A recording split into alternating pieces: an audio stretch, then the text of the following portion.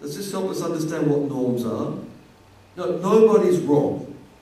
Nobody's right. Everybody's a bit right and a bit wrong.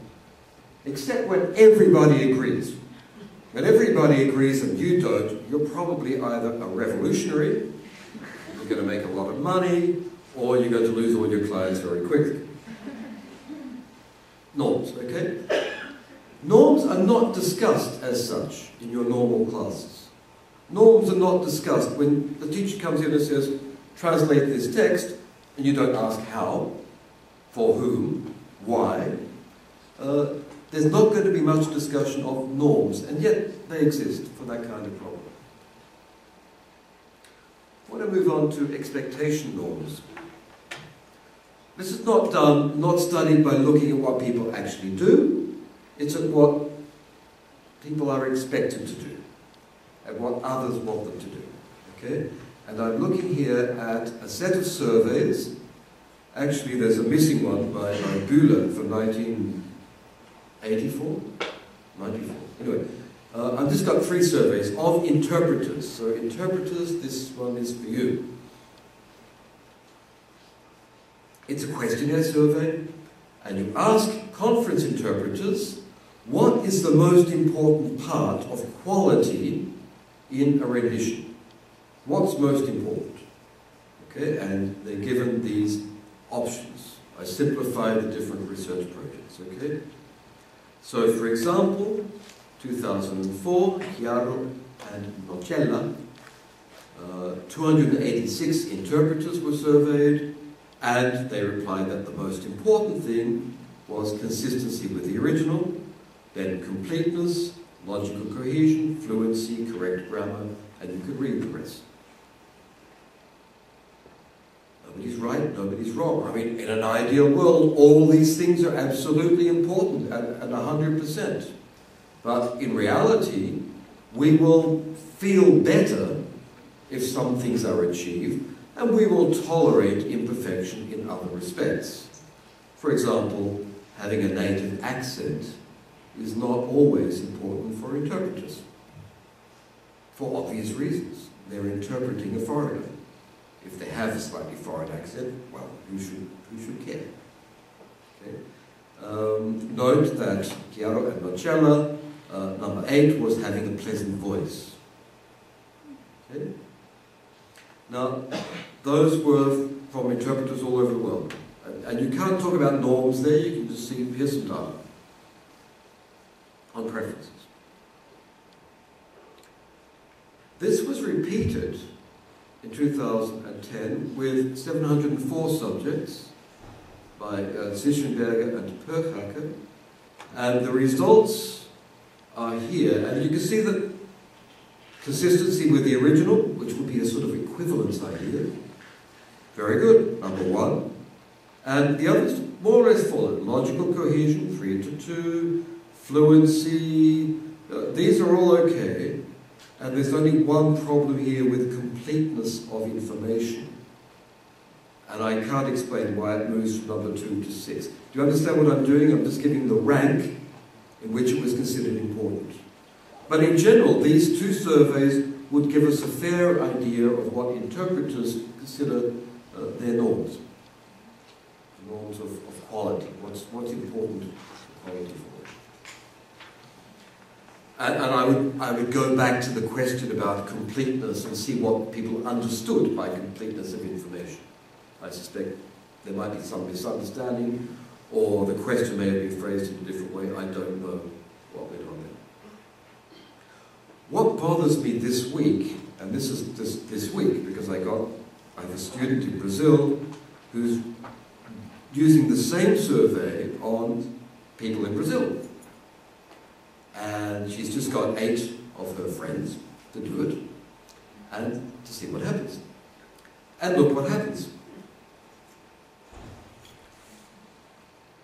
Fluency of delivery, that is, not pausing, interpreters. Fluency of delivery is number 3 and number 4 for some surveys, and is number 1 in Brazil.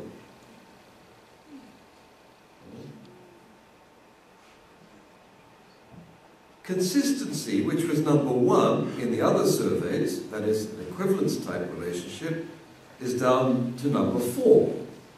Not that important. And pleasant voice, which was actually translated in the questionnaire as lively intonation. Okay? This means, you know, some interpreters, not those ones, some interpreters are going, and he said that it was had a lively voice, not a pleasant intonation. And that, you get that when people are interpreting? Was rendered as lively intonation. Okay, that's you. And he said that people have lively intonation. And is that important? Not for the other surveys, but in Brazil, we suspect it might be a bit more important. And that goes hand in hand with native accent, which in Brazil is up to number 6. Okay, now we've just done that, and we're saying, wow, this is strange. Okay, it's only 8 people. We don't know where this is going to go. What are you going to do? Get more people. But we have to sort of figure out what we're looking for. Okay? Now, it could be that people in Brazil are wrong. These 8 people are wrong. Just outliers, just going on. And that it could be that there is one universal norm for the interpreting profession, which is the way professional organizations like the AIC would like to present it. Interpreting is one thing all over the world. But it could be that in Brazil, people like lively voices. And people like, what was number 1? Fluency. You know, just make me feel good. Give me a good voice to listen to. I don't care if stuff's missing. I don't care if it's what was in the source text. Just keep the samba coming. I hesitate to characterize all Brazilian interpreters in those terms, but it could be the case. Okay, it may be that we are getting indications here of different norms operative in different countries. And it's not an illusion, I think, because going into it and looking at who these people are and how they work in Brazil, we're aware that there are many different kinds of interpreting events. Whereas the whole AIC members here are talking about a big congress with many different speakers on technical topics. A lot of the people in Brazil are working with smaller groups, more interactive groups, where social cohesion is more important. That is, we're aware that there are many different kinds of interpreting events, and there may be different norms for different kinds of events. So before we say this research with 8 subjects is too small to say anything, we could say this could be indicating the need for a more subtle analysis of actual kinds of events, kinds of purposes, if you like, and the norms that go on within them. Okay. Corpora, very easily, very quickly. Get a whole lot of source text, throw them in here, get a whole lot of translations, throw them in here. And then compare the two linguistically. And you find differences. Okay? Here's one difference. In the Spanish source text, there were that many distinct words, and that many running words. Do you know the difference? The woman saw the dog. The woman saw the dog. 5 running words, okay? But there are only 4 different words because the has been repeated. Got it? So there are 4 types, but 5 tokens. You can measure that very quickly on a whole lot of text, and you get a number, type-token ratio, which tells you the degree of linguistic variation in the text. And you find consistently that translations have a lower ratio. Translations have less variation than the source text. Okay? And it's not a law, it doesn't have to be true for all texts. It's just something we find in many, many different genres and many, many different acts of translations. that translators use fewer different words. A norm, you don't really know. Some propose it's more than a norm. I might come to that in a minute. It's been proposed that there are some features that are perhaps universals of translation. Things that happen in language simply because we are translating and we're not aware of them. If you like, there are norms, but we're not penalized for them because we're not particularly aware of them. And they tell us something about the psychology of translators. These universals were formulated by the Tel Aviv school in the late 1980s. They have been studied in other terms and by other people since then.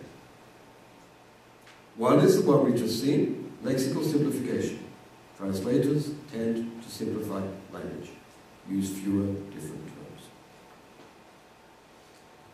At the same time, translators tend to explicate. Explicate doesn't mean explain. Explicate means you become more redundant. Consider this. In English, I can say, the woman that I saw. Try to be non-sexist. The woman who I saw. The man, no, I can't be non-sexist. The dog that I saw. Okay? I can say that, right? Or I can say, the dog I saw. The connector, that, is optional. It can be in or out. Translators tend to put it in. They tend to put it in. I don't know about interpreters. I would like to study that for interpreters. It hasn't been studied. But translators tend to produce texts that are more explicit. If the source text doesn't have the connector, the target text probably will. If the source text doesn't tell us anything about eaten, the target text probably does. People want to make implicit information explicit to help the reader.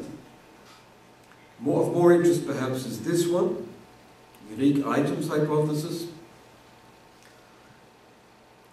All languages have words or structures that are peculiar to those languages. Okay? Or at least are found only in that language and not in the source language. All right, some examples.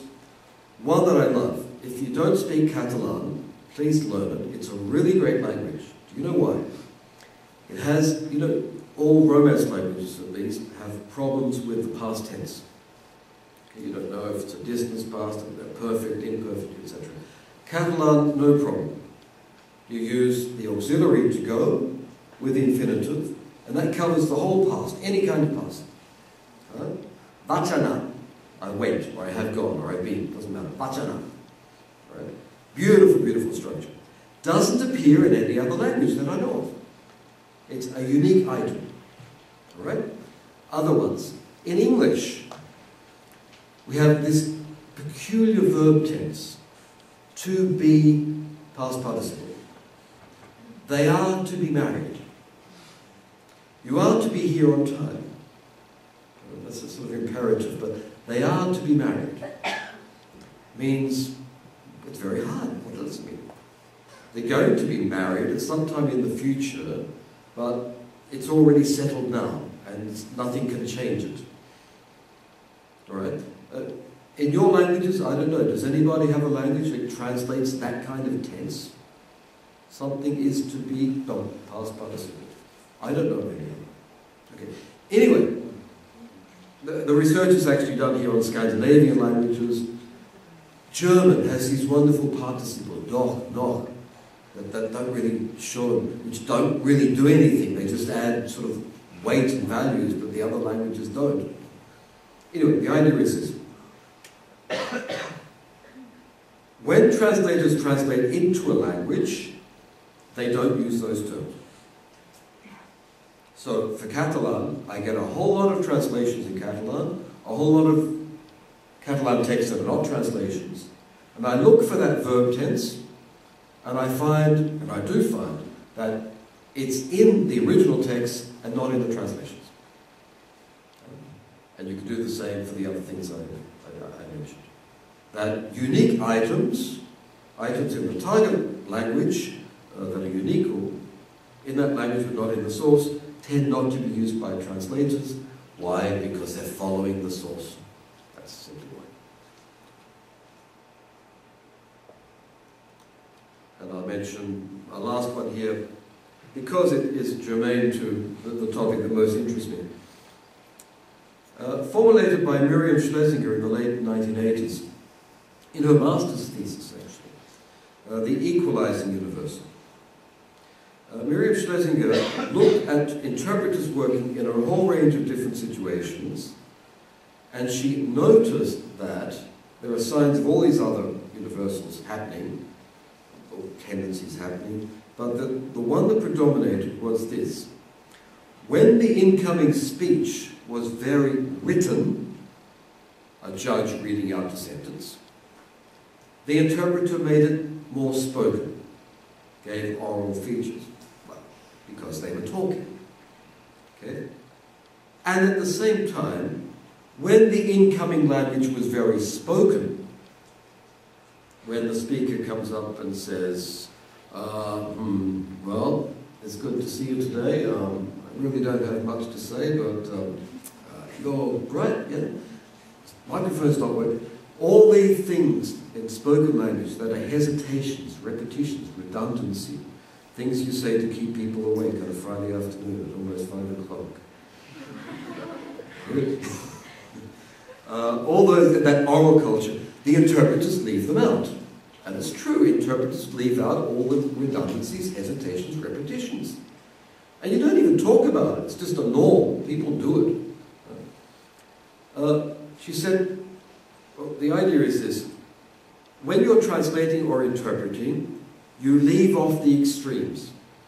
You leave off the extremes of orality and writtenness, and you head towards the safe middle path. Not too written, not too formal, not too spoken, not too raggedy around the edges. I like that. I like that idea. It seems to work for interpreting and for translation, in fact. It also has to do with the explicitation. Because remember the example I gave you of, what was it, the dog I was saying? The dog that I saw, and the dog I saw. Well, it turns out that if you get a corpus of spoken English, and you compare it with a corpus of written English, the elimination of that is a spoken phenomenon. It indicates orality. And that if translators don't follow it, they are in fact opting for a more written solution, moving towards what could be the middle ground. So that equalizing hypothesis might, just might, be able to channel the categories of orality and writtenness back onto the other features. The lesson for us is that descriptive translation studies, this kind of research, could be of interest, I hope, to practitioners. To this, in the sense it holds up a little mirror and saying, look at what we've seen you do. Did you know you're doing these things? Have you ever thought about why you're doing these things? Would you like to change what you're doing? Okay? It could be of use in your training, I hope. Some of my translations went into the corpus at Manchester, at University of Manchester. They have a translated English corpus. They have translations in English and non-translations. And they compare the two and test these kinds of universals. And as soon as I saw the explicitation universal, the one about that, as soon as I saw it published, since that day, I have never put in connected that in any of my translations. I've used the research to make my translations more oral and contradict the proposed universal, showing it's not universal. No, it shows that there are norms there, and it's useful, I think, to show people what happens. These are norms, they're not rules, they're not laws. You can break them if you want to, and you want to do something else with your translations or with your renditions.